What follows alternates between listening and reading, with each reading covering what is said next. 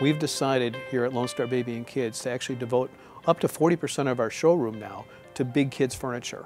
We feel that's an untapped market here where we have a lot of young families with school-age children that don't have a good furniture selection.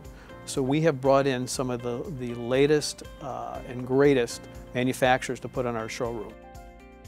We chose Lone Star Baby and Kids because we really, most of all, it's about customer service to us. We really like stores that have like a small family feel, and we like coming in, we feel treated like family, and it's also about quality. With furniture, especially when kids are using it, it's important to have good sturdy stuff, and we've noticed that all the furniture here is made really well, and it holds up well to little and big kids for years, and that was important to us.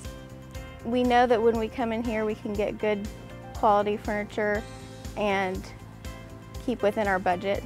When we come in here in the store, we're looking around at the big kid furniture.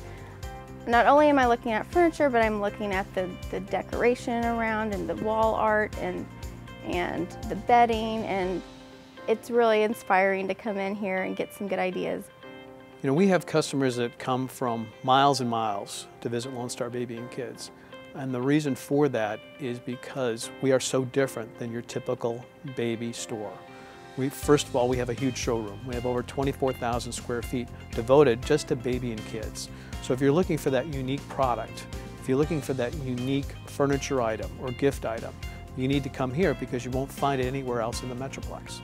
Lone Star Baby does a really good job at not only focusing on the baby side of having a kid, but also growing with you as your kids grow up.